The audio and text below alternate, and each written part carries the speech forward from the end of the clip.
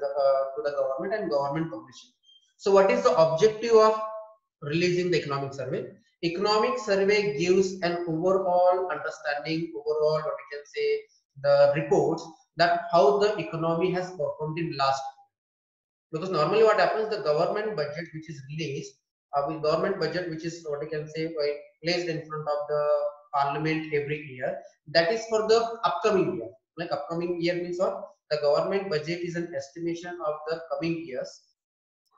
It is an estimation, it is a futuristic.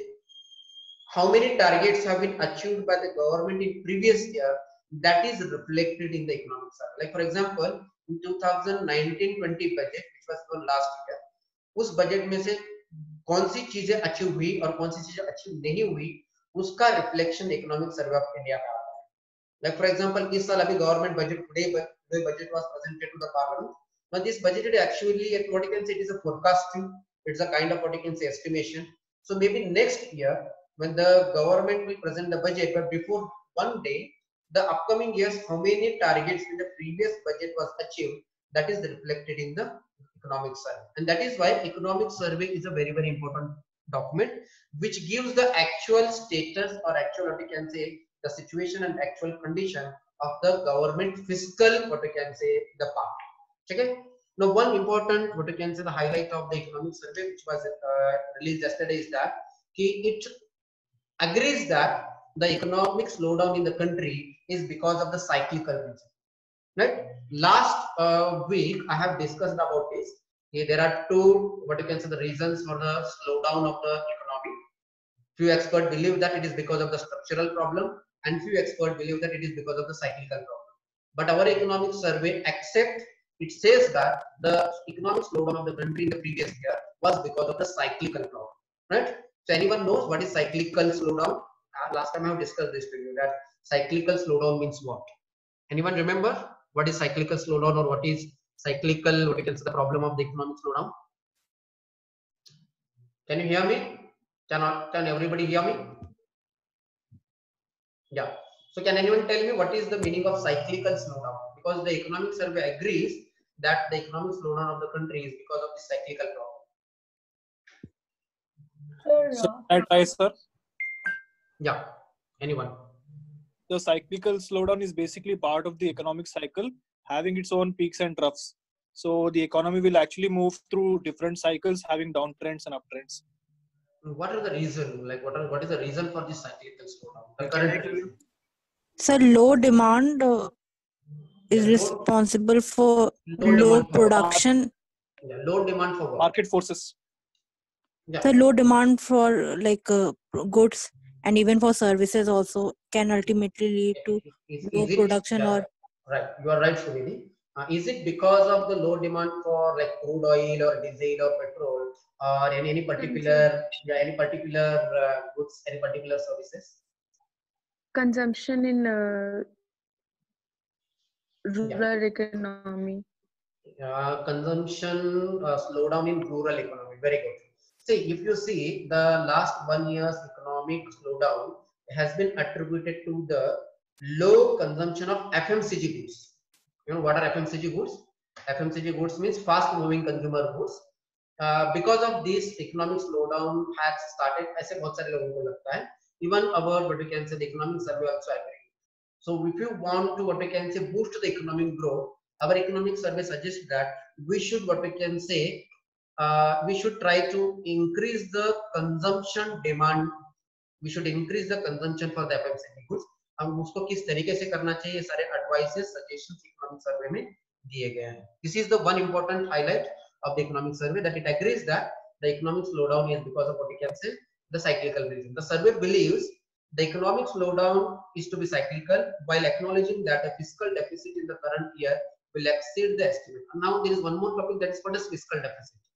Can anybody tell me what is fiscal deficit? Because the economic survey also agrees that कि upcoming year का जो fiscal जो deficit है वो बढ़ने वाला है. अब fiscal deficit मतलब क्या?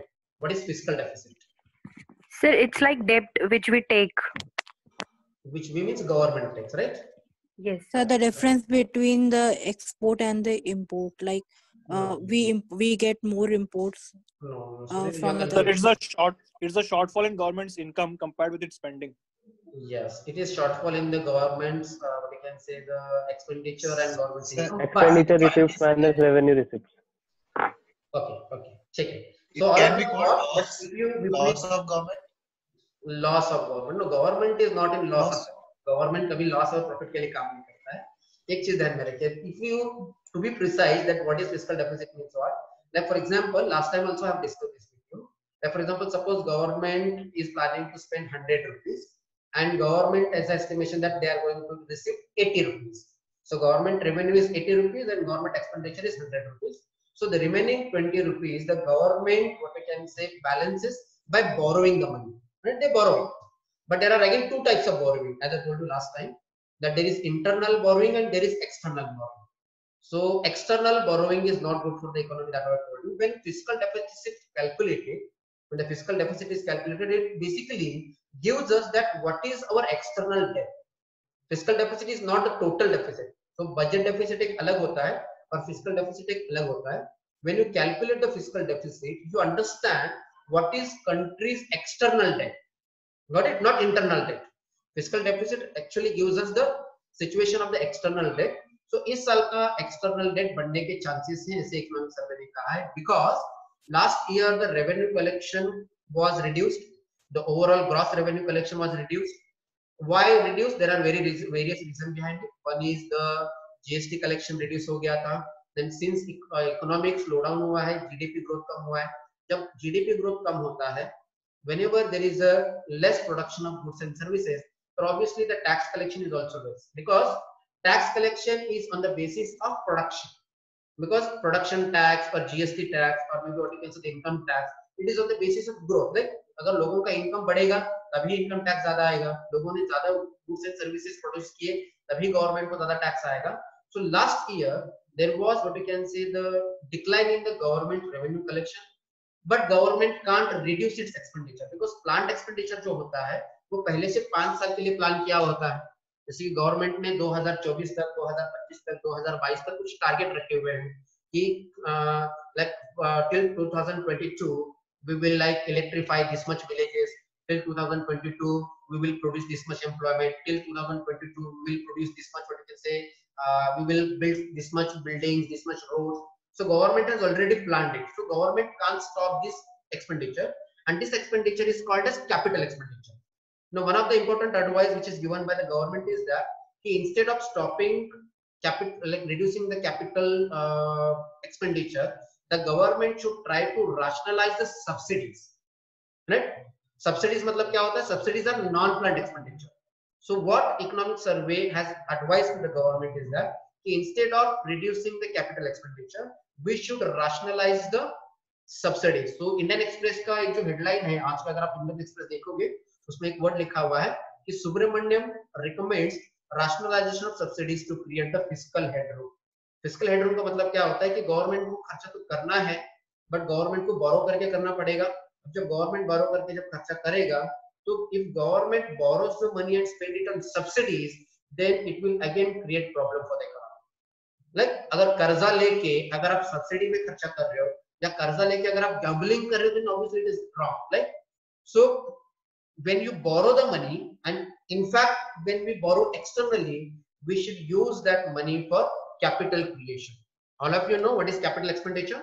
Capital expenditure like expenditure on asset creation, like expenditure on infrastructure, expenditure on energy, expenditure on health sector, expenditure on education sector, expenditure on what you can say, expenditure on making digital India, expenditure on internet service providing, increasing the internet services in the rural areas, or building rural roads.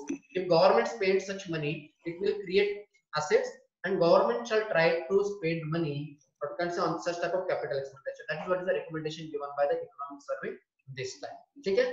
अब इससे क्या होगा? As I told you last time also, if government spends money, then the money will go to the hands of the people. Right? Because whenever the government spends money, it will ultimately go to the people, and people will start spending that money. And when the spending that money will lead to what I can say the increase in demand, and that increase in demand will what I can say help in tackling that cyclical slowdown problem. Correct? Survey again like अगर आप Indian express का देखोगे इसमें और एक headline दिया हुआ है that survey calls for the counter cyclical policy.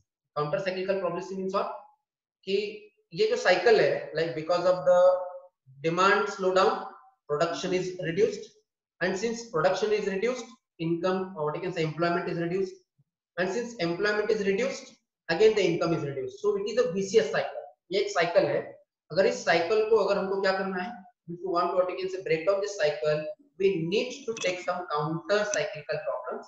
So the recommendation given by the economic survey is that higher spending by the government because private spending तो कम हो रहा है. Please mute.